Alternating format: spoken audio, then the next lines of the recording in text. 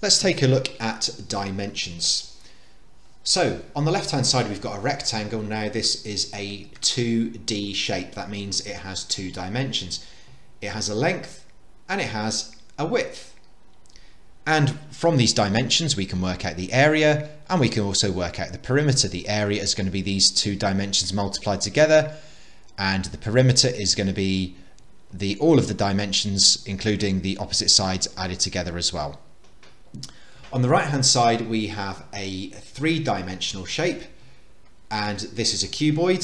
Sometimes when 3D shapes are drawn you have these dotted lines just to give it more of a 3D feel. It's not the best set of lines I've drawn in there, and it's a 3D shape because it has three dimensions. It has length, it has width, and it also has height. And from these three dimensions on a cuboid we can work out the volume by multiplying them together. We can also work out the surface area, which would be the area of the rectangular front and back, plus the rectangular sides and the rectangular top and base all added together.